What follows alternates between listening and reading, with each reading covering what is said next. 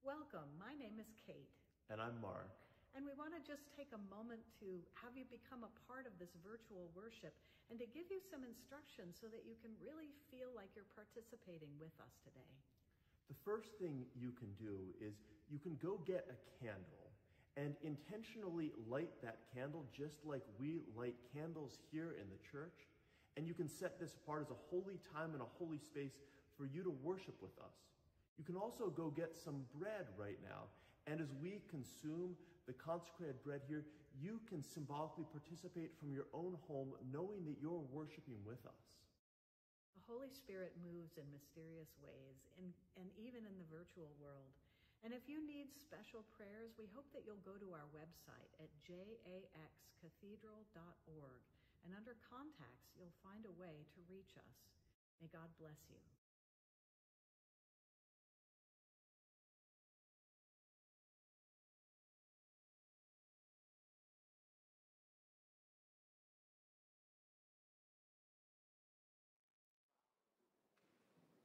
Good to see you.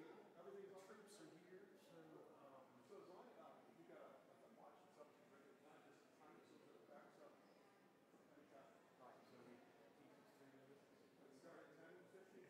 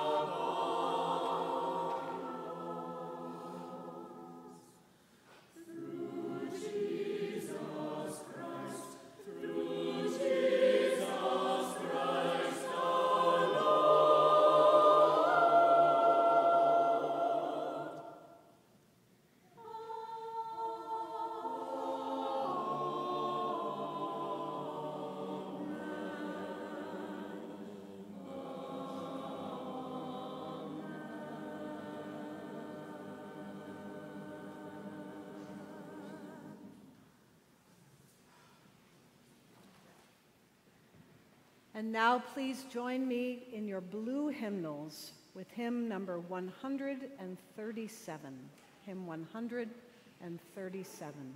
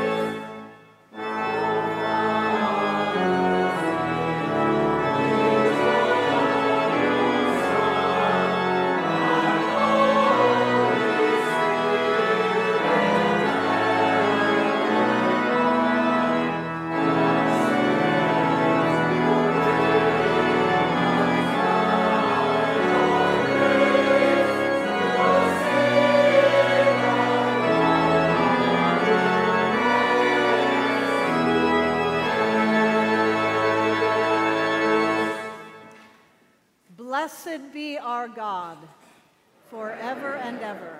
Amen. Almighty God, to you all hearts are open, all desires known, and from you no secrets are hid.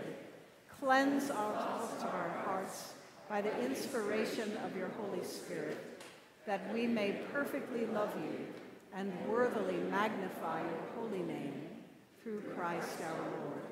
Amen. The Lord be with you. And also with you. Let us pray.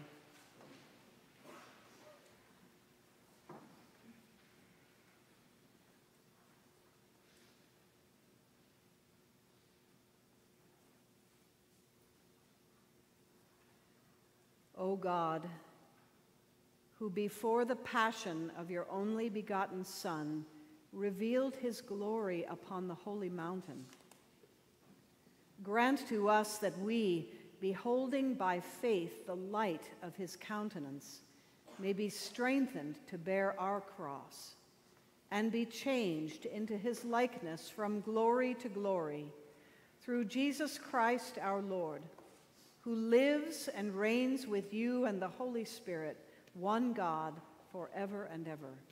Amen. Please be seated for the readings.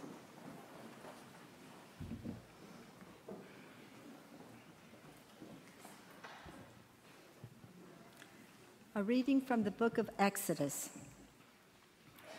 The Lord said to Moses, "Come up to me on the mountain and wait there, and I will give you the tablets of stone with the law and the commandment which I have written for their instruction." So Moses set out with his assistant Joshua, and Moses went up into the mountain of God.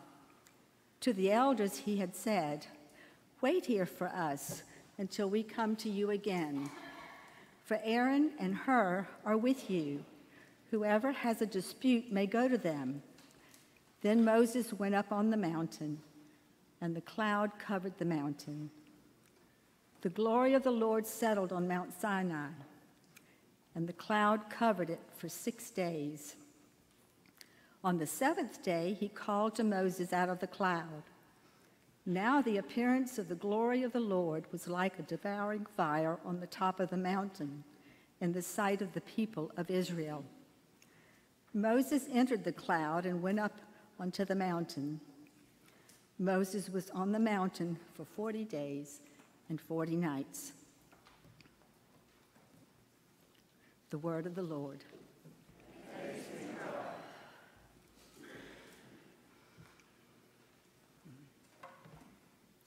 Let us read together Psalm 99, found on page 3 in your bulletin.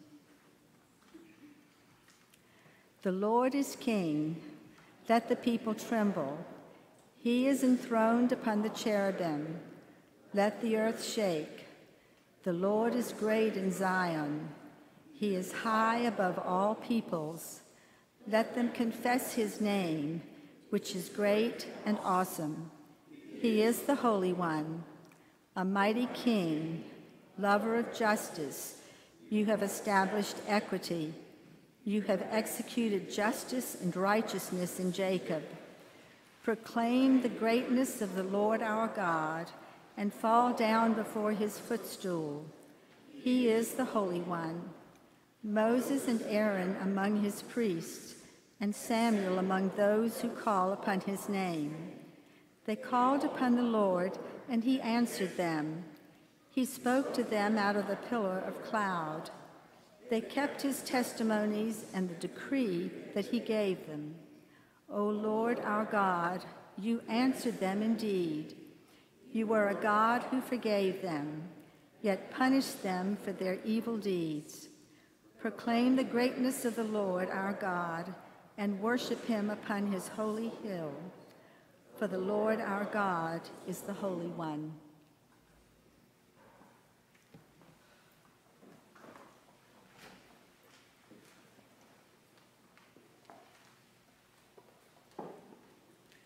And now let us turn in our blue hymnals to hymn number 135.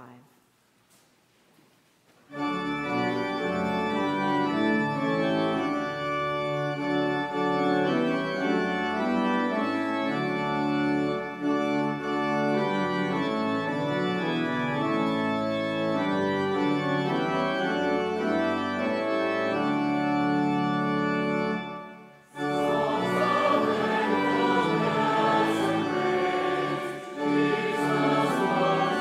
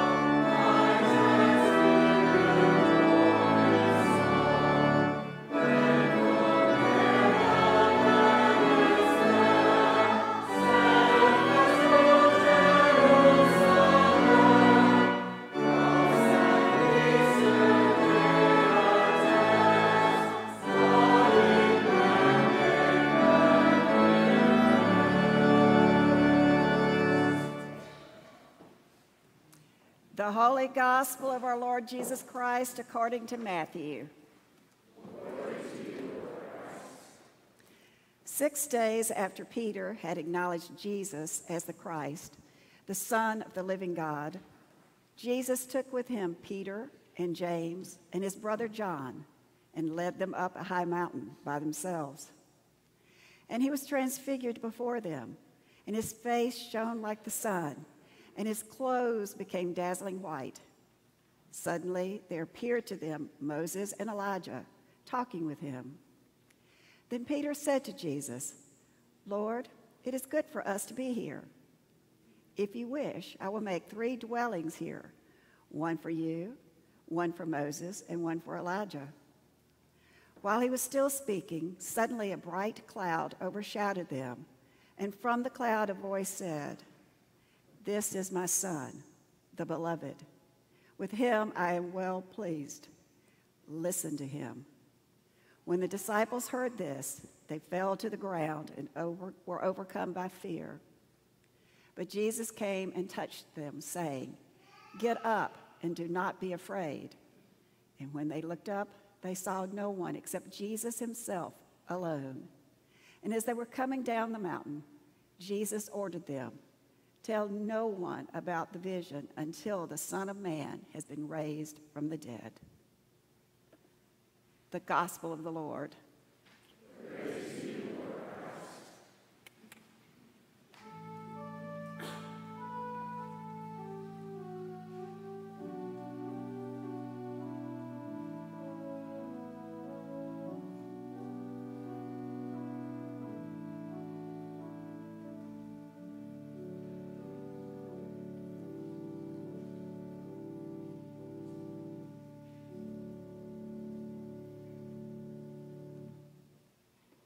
In the name of God, the Father, and the Son, and the Holy Spirit.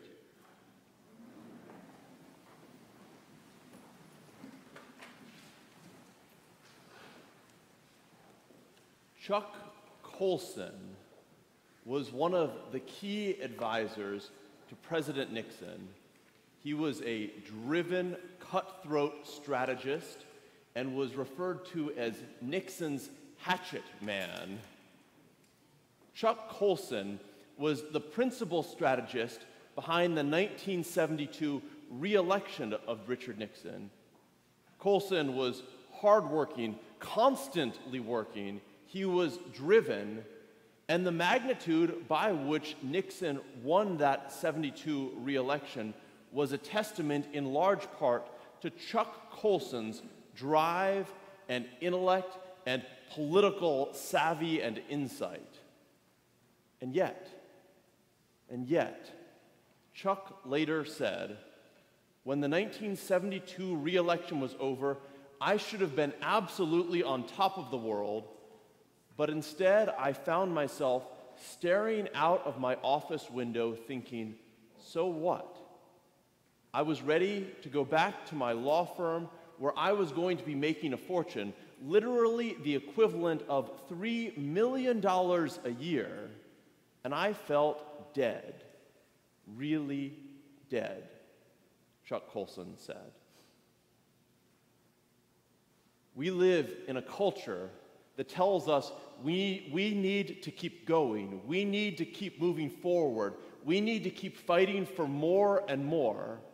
How many of you have heard someone say something like, "I'll sleep when I'm dead"?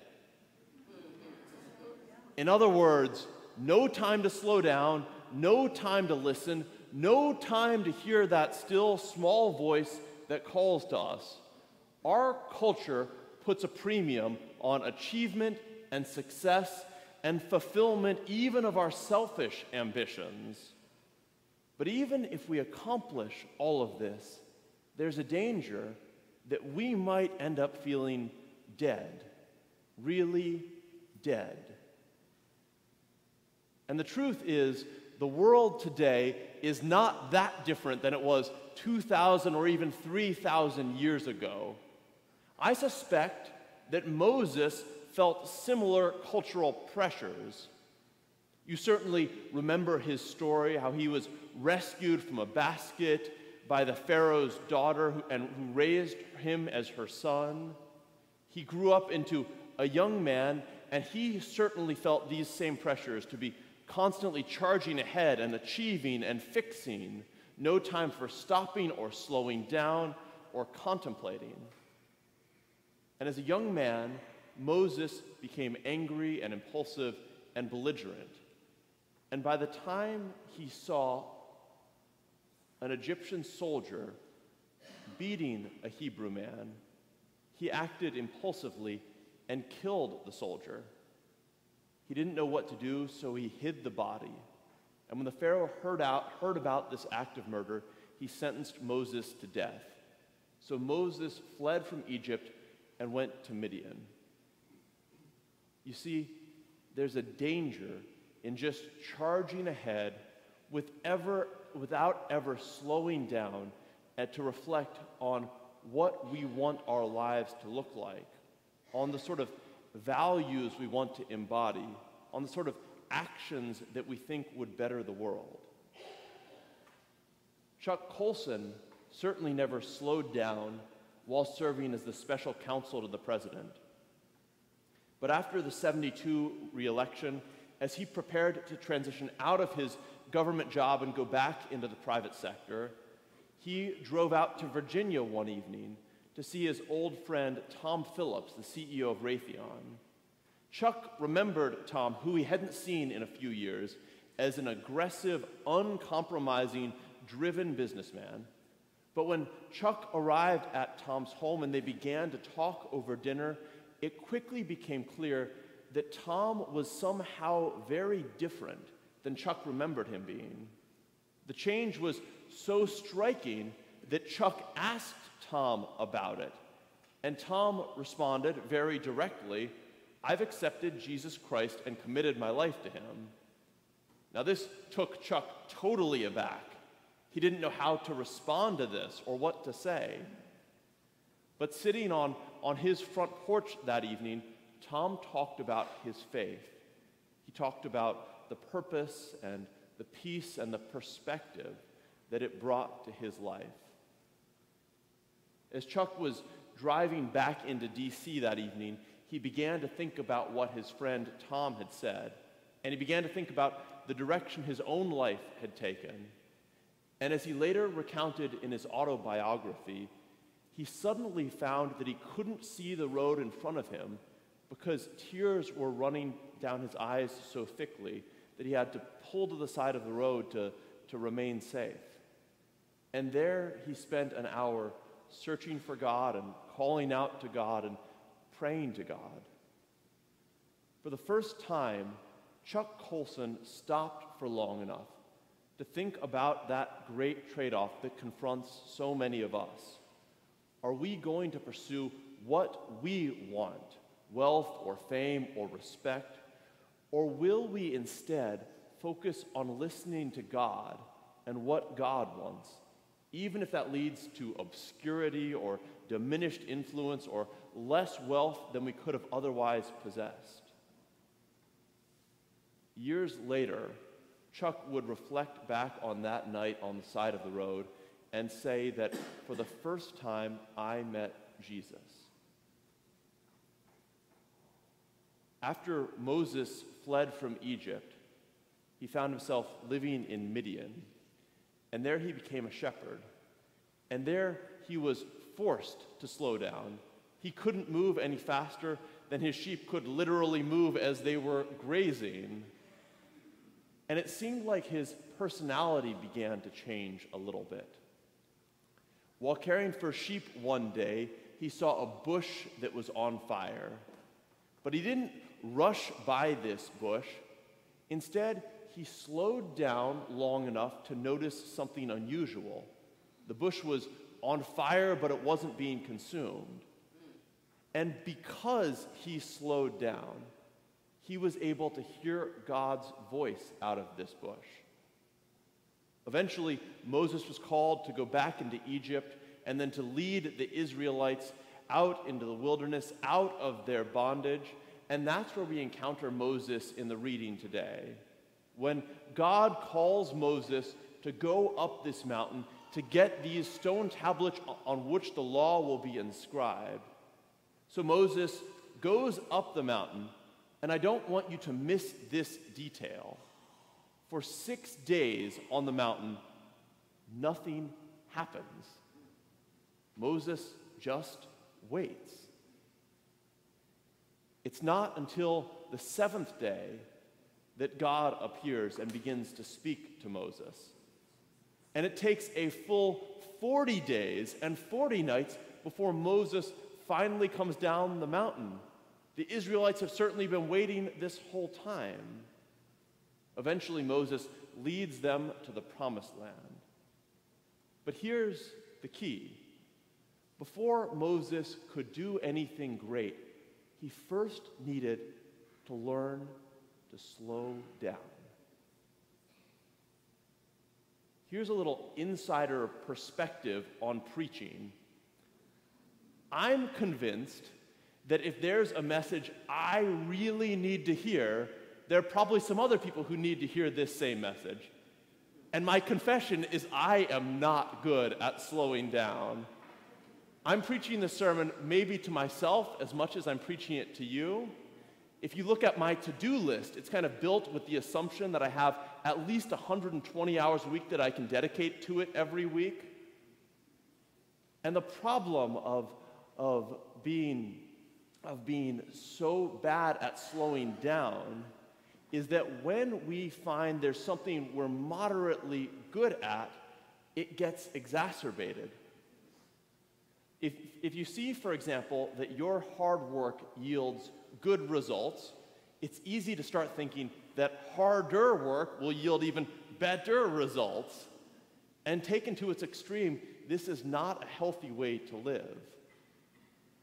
I suspect that Peter, the disciple of Jesus, probably had similar tendencies towards overwork. When Jesus first met Peter, do you remember what Peter was doing? He was fishing, he was working. And after the crucifixion, when the disciples think they won't see Jesus again, do you remember what Peter starts doing? He starts fishing again, he goes back to work.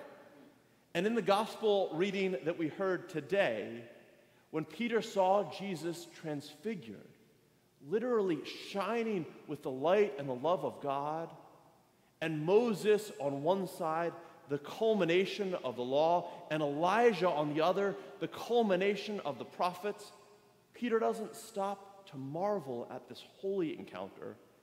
Instead, Peter, in short, says, I've got a nail gun here, and I can go down to Lowe's and get some plywood, and you all can enjoy this profound and holy experience, but I'm going to get to work, I don't know, building some huts or something. Peter was not good at slowing down. And again, many of us have this same flaw. I know that I do.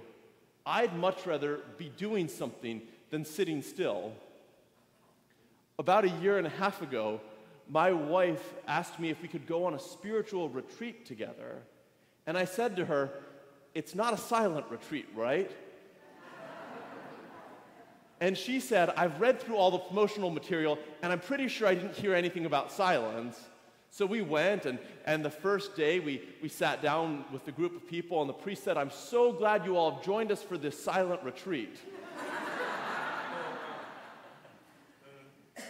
Now, I don't mean to throw Mary under the bus, because she didn't know that it was going to be a silent retreat. She wasn't misleading me. And frankly, I really enjoyed this retreat.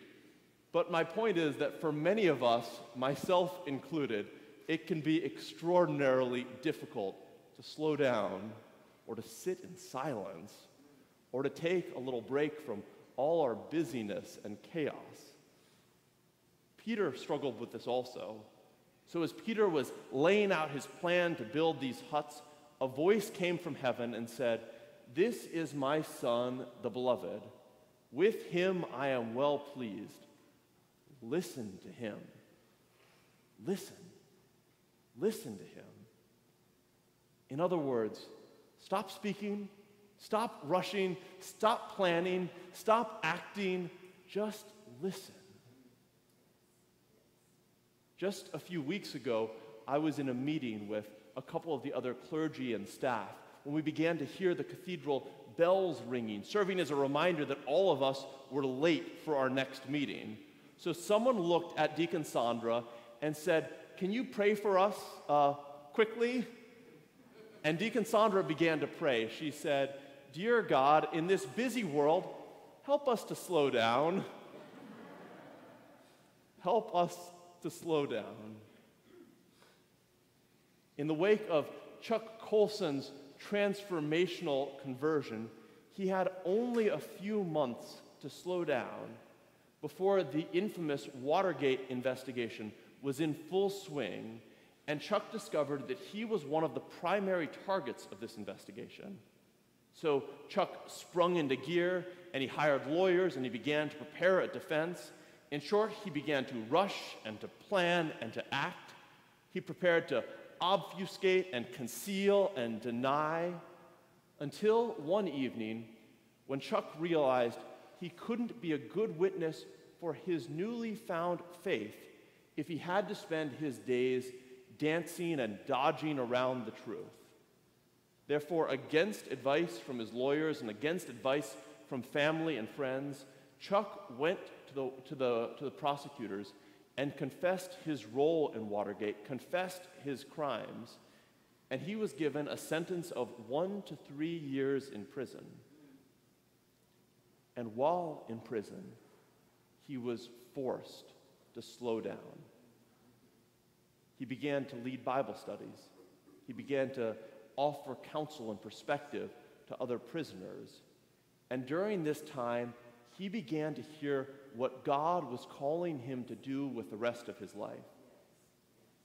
Upon his release from prison, Chuck Colson founded an organization called Prison Fellowship, an organization that exists to this day. This organization is one of the largest organizations in the world, caring for prisoners and their families, now serving people in over 100 countries around the world. You see, the great paradox is that while Chuck Colson certainly was not a perfect man, he achieved so much and he cared for so many people who were imprisoned by first slowing down and surrendering and finding that time for silence in his life. So what does this mean for you and me? Chuck Colson went to jail where he was confined to a cell and his freedom was taken away. But because he was forced to slow down, he heard God's plan for his life. And Moses fled to Midian where he became a shepherd. Now that was not a fun job, stepping in sheep poop and sleeping out in the cold. But because he was forced to slow down, he heard God's call. And Paul, while at the transfiguration of Jesus, this holy moment, said, "Let me get my hammer and some 2x4s," until God's voice interrupted him and told him to listen to Jesus. Listen to him. Slow down. Hear God's plans. And we're called to do the same thing, to slow down and to listen for God's directions in our lives. Chuck Colson went on to use his intellect and drive instead of protecting the reputation of presidents to protect the rights of prisoners. And Moses took his passion, but instead of violently confronting a soldier, began to boldly confront the injustices of the Pharaoh. And Peter took his ambition, and instead of fishing from a boat and building the foundation of some huts, became a fisher of people and began building the foundation of the church, the rock of the church. You see, we're not called to take the gifts we've been given and discard them or throw them to the side, not even throwing aside our ambition or our intellect or our drive, but we are called to stop long enough, to pause frequently enough, that we can hear how God is calling us to use the gifts we've been given to share God's love, to serve God's people, and to glorify God in all we do. Amen.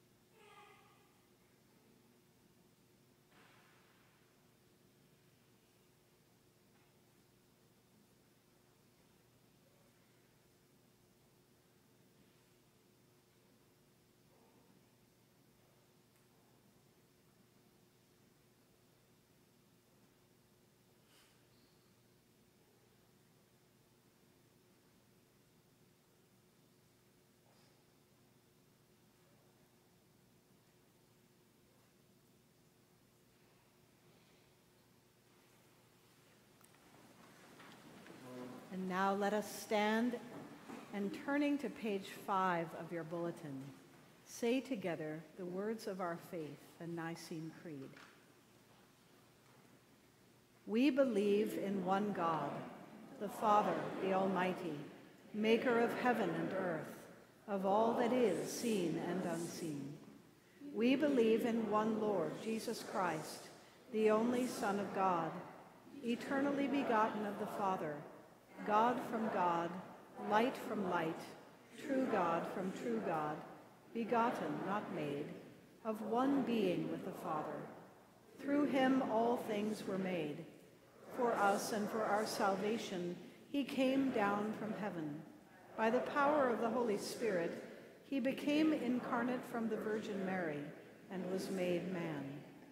For our sake, he was crucified under Pontius Pilate. He suffered death and was buried. On the third day, he rose again in accordance with the Scriptures. He ascended into heaven and is seated at the right hand of the Father. He will come again in glory to judge the living and the dead, and his kingdom will have no end. We believe in the Holy Spirit, the Lord, the giver of life, who proceeds from the Father and the Son. With the Father and the Son, he is worshipped and glorified. He has spoken through the prophets. We believe in one holy Catholic and Apostolic Church. We acknowledge one baptism for the forgiveness of sins. We look for the resurrection of the dead and the life of the world to come. Amen.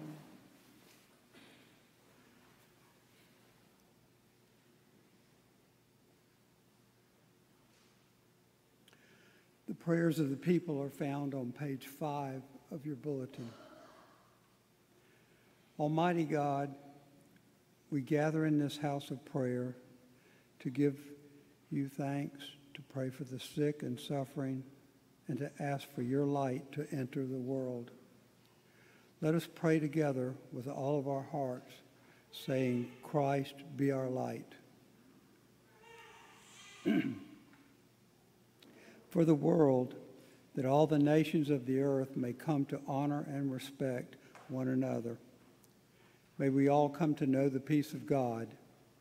Let us pray together, saying, Christ be our light.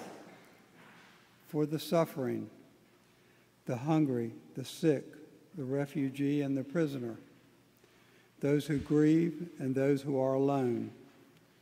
We especially pray for those affected by the destructive earthquake in Turkey and Syria and mall shooting in El Paso, Texas. We also pray for those affected by the train derailment in Palestine, Ohio, and the school shooting at Michigan State University. I invite you to speak aloud the names of those in need.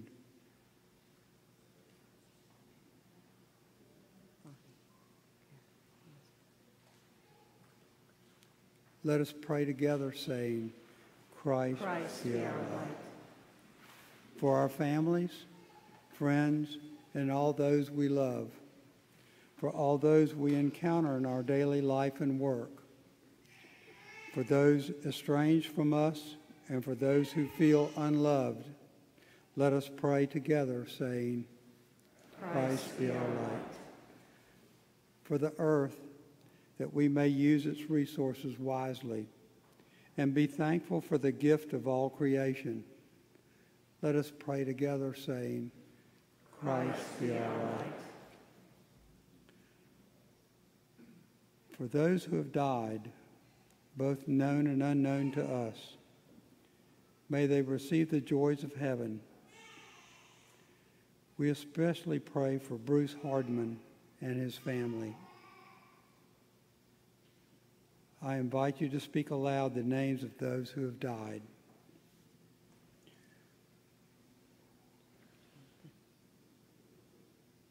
Let us pray together, saying, Christ be our light. Eternal God, help us to slow down so that we may listen to you, be guided by you and not by our own ambitions or thoughts or desires. Give us that wisdom that Moses had, that Peter had, that wisdom to slow down. In Jesus' name we pray. Amen. Let us confess our sins against God and our neighbor.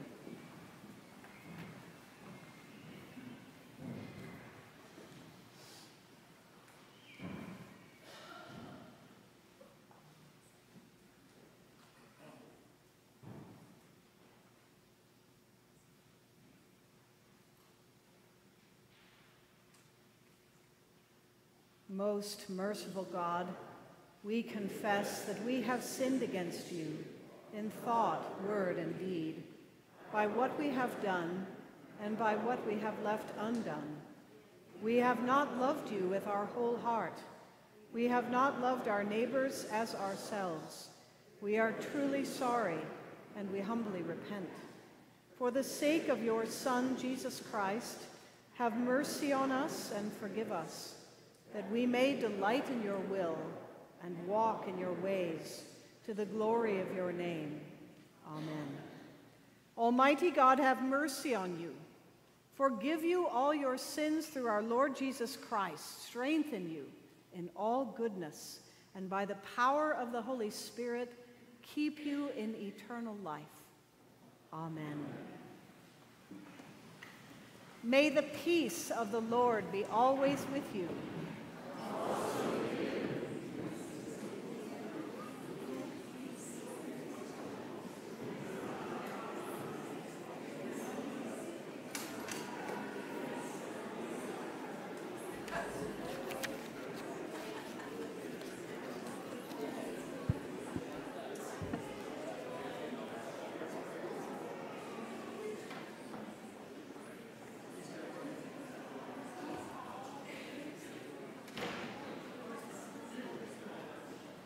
Well, you may be seated. It's always wonderful to see a mildly chaotic sharing of the peace. That's a good thing. I want to welcome everyone who's with us for the first time or the first time in a while. If you're here in person, can someone or a few of you hold up those connection cards? We have them in the pew back in front of you. If you're visiting with us, I invite you to fill one of these out and either drop it in the plate when it comes by or give it to one of the clergy or ushers after the service. I also want all the regular people to know where they are, because if we have someone who's visiting with us, it's good for us to be able to connect with them, and this allows us to do that, to follow up and to see how we can support them. If you're joining us online, we're so glad you're with us also, and there should also be a web address where you can let us know who you are, displayed at the bottom of the page. For those of you who are here in person, if you filled out a pledge form and requested that you get envelopes, we have your envelopes available in the back of the church. If you're able to pick those up in person, that will save us from mailing those to you. So I'd encourage you to please do that if you can.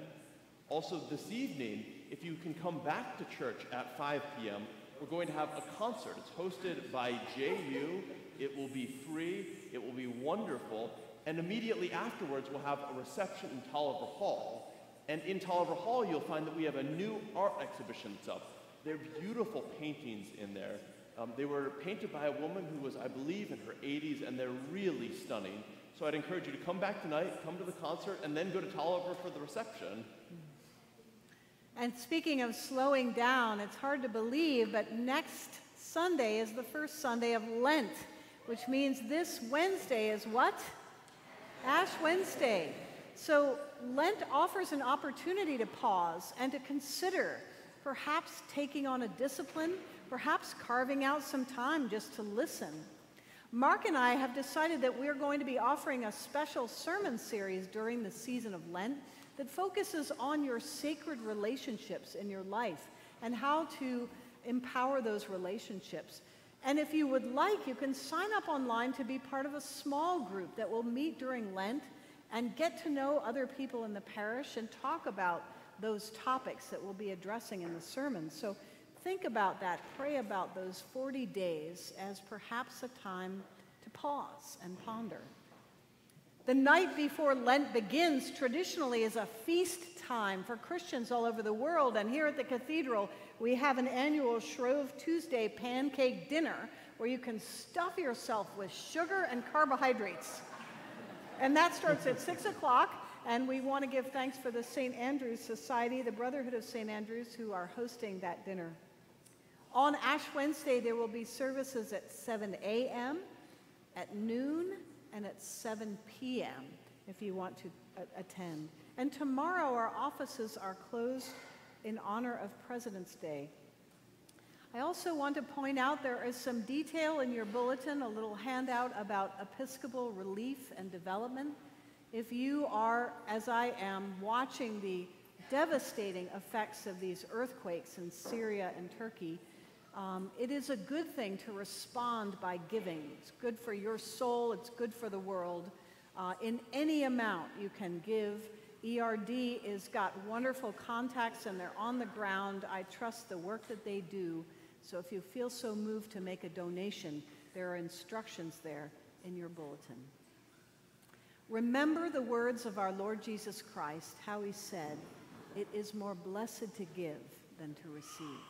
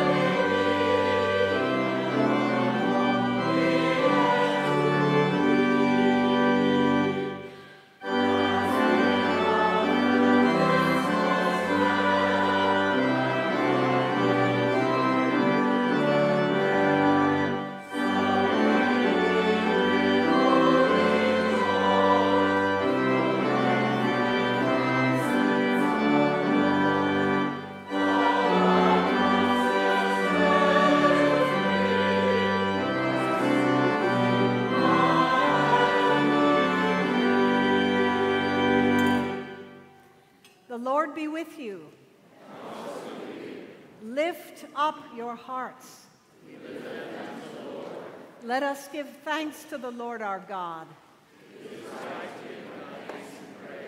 It is right and a good and joyful thing always and everywhere to give thanks to you, Father Almighty, creator of heaven and earth, because in the mystery of the Word made flesh, you have caused a new light to shine in our hearts, to give the knowledge of your glory in the face of your Son, Jesus Christ our Lord.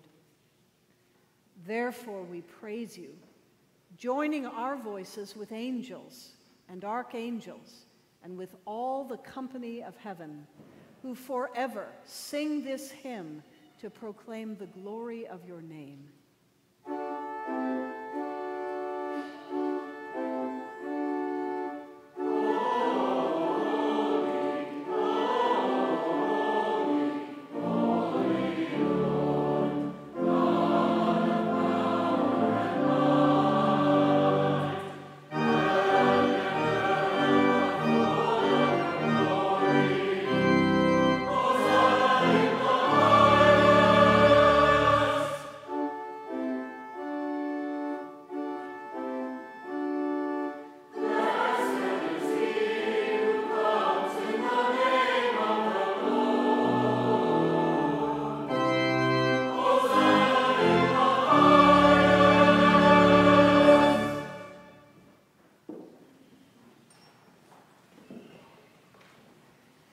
We give thanks to you, O God, for the goodness and love which you have made known to us in creation, in the calling of Israel to be your people, in your word spoken through the prophets, and above all, in the Word made flesh, Jesus, your Son.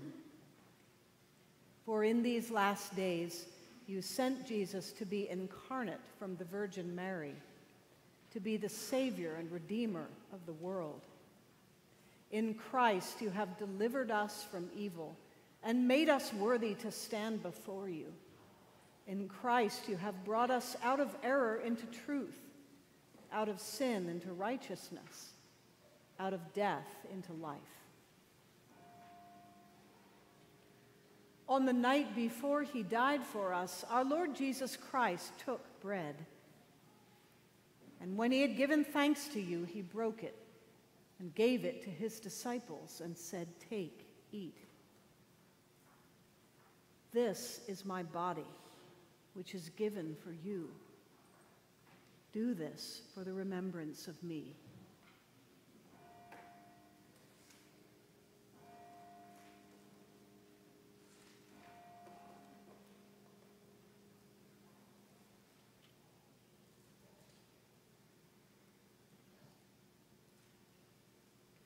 After supper, he took the cup of wine. And when he had given thanks, he gave it to them and said, "Drink this, all of you. This is my blood of the new covenant, which is shed for you and for many for the forgiveness of sins. Whenever you drink it, do this for the remembrance of me."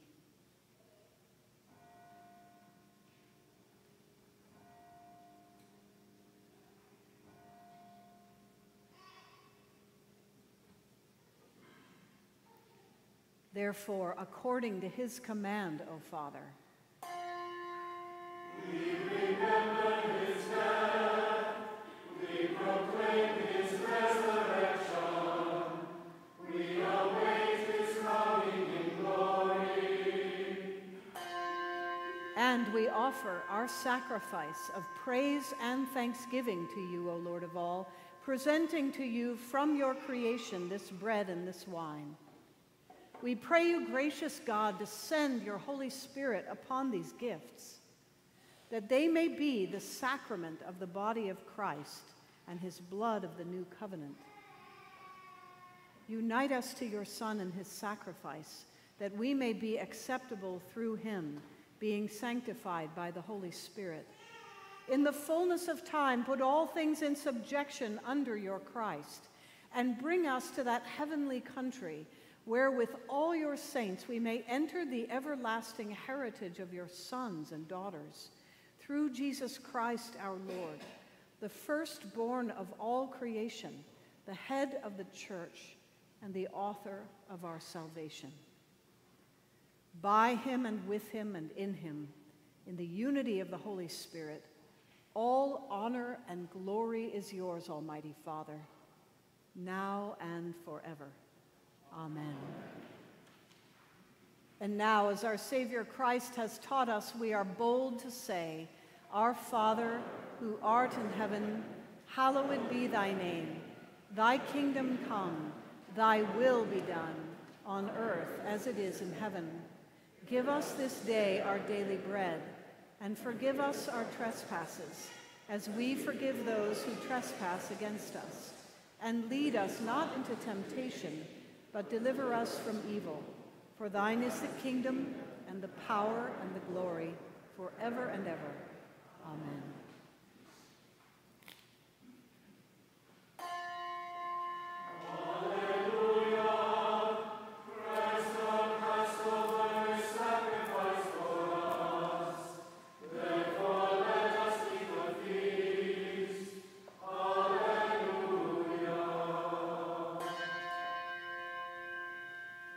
These are the gifts of God for you. You are the people of God. Take them in remembrance that Christ died for you, and feed on him in your hearts by faith with thanksgiving. I want to remind you that you can receive communion in the old-fashioned way here at the altar rail, or there is a socially distant altar in this side chapel with cups on trays. If you are joining us online, I hope that you will break bread with us in your home. After you receive communion here in the church, if you would like a special prayer said for you or someone you love, someone will be here in the side chapel who can pray with you.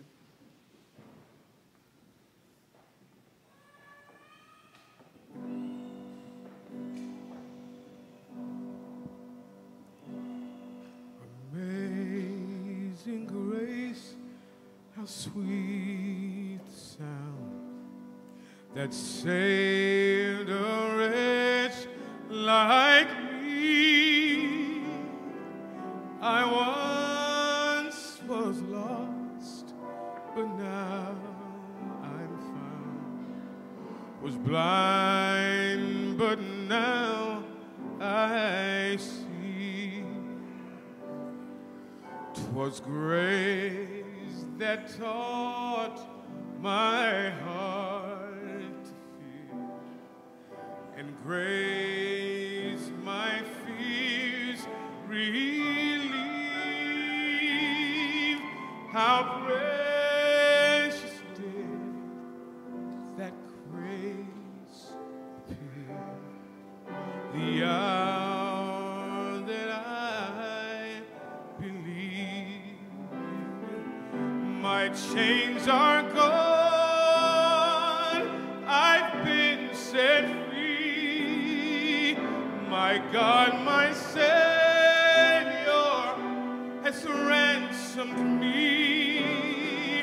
And like the flood, his mercy reigns, unending love, amazing grace.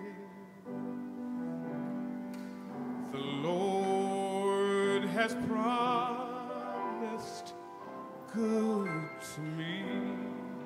His word my hope secures.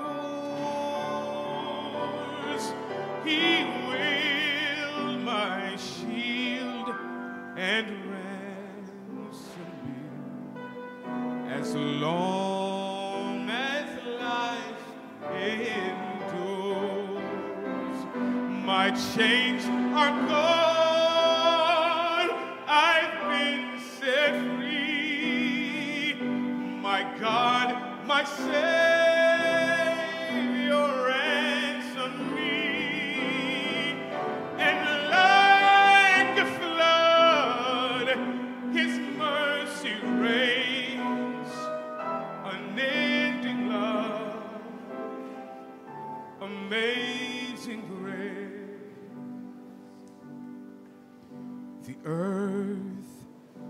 shall soon dissolve like snow. The sun forbear to shine, but God who's called me here below will be forever mine, will be forever mine. He will be forever mine. Oh.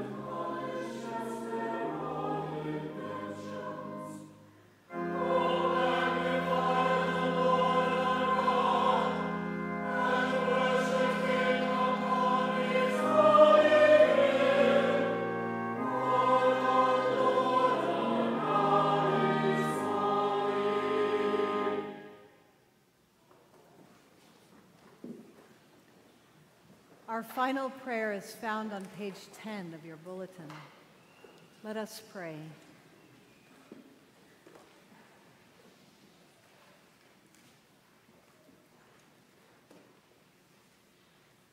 Eternal God, Heavenly Father, you have graciously accepted us as living members of your Son, our Savior, Jesus Christ, and you have fed us with spiritual food in the sacrament of his body and blood.